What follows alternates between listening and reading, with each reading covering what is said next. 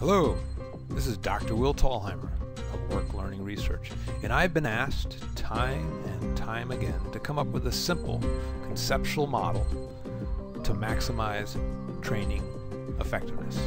Now, the issue with this, of course, is that if we're really going to do a good job with training, it's an iterative process. But nonetheless, most people like models that go chronologically, so I have created a simple conceptual model that takes into account a lot of what we need to know, but certainly not all we need to know about how to maximize training. So let me show it to you.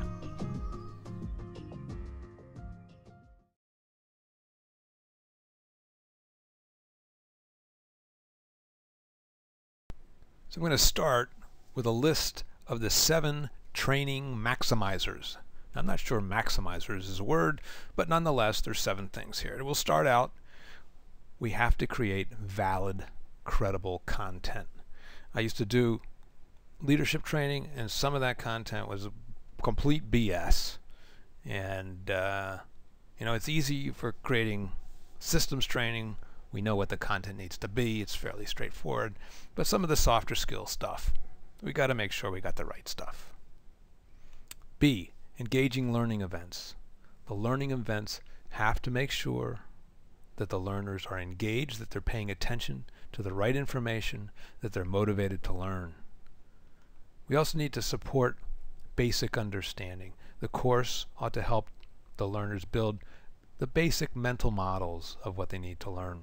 Now, A, B, and C are things we do fairly well in the industry right now, but we miss out on a lot of the other steps, starting with D, supporting decision-making competence.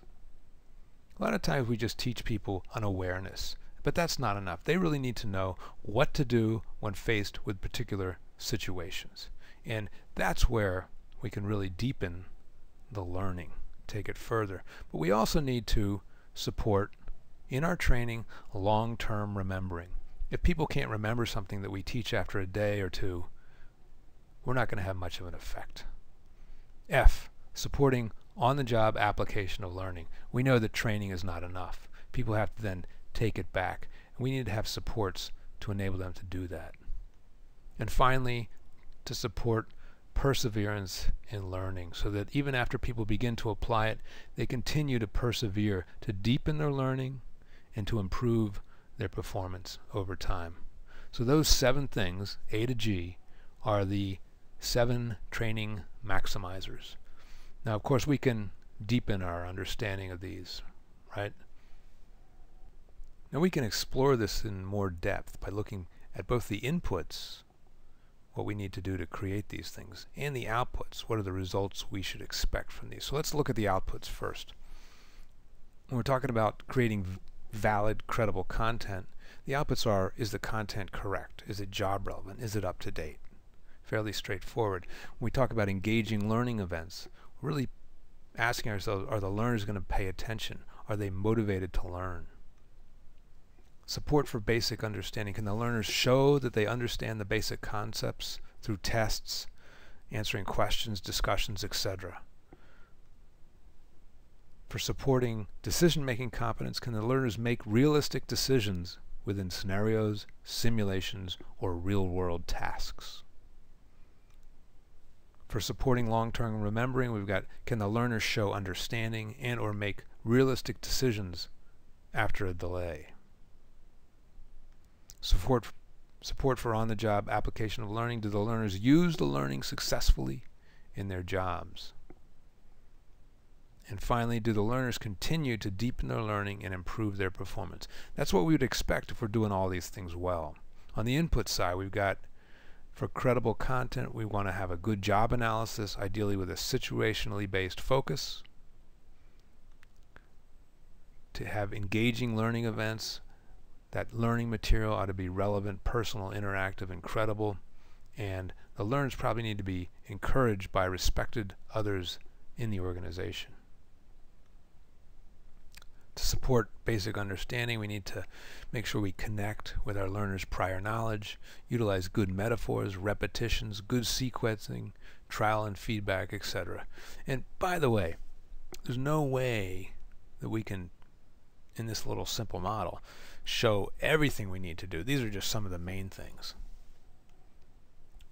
To support decision-making competence, we need to use situation-based decision-making practice using realistic context, realistic job context.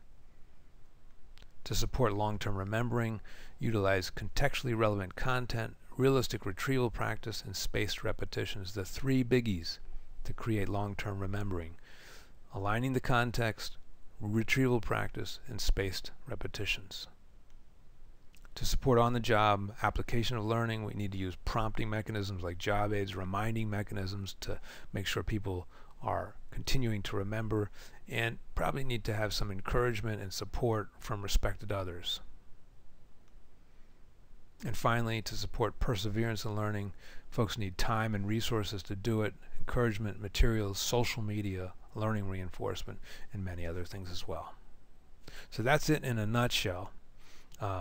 This is work learning research material, but you are welcome to use it as is, as long as you cite our work. We're really glad to be able to share when we can. So let me know what you think of this.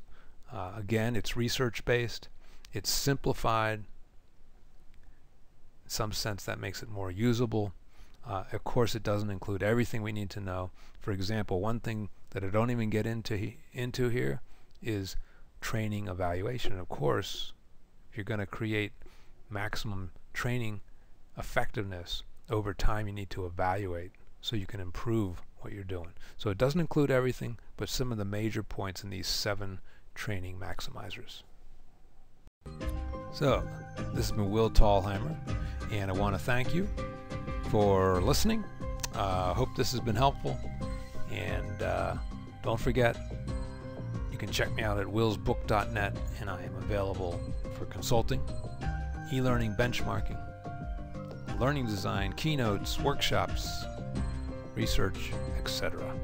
Hope to see you on the net, and feel free to get in touch. Thanks so much.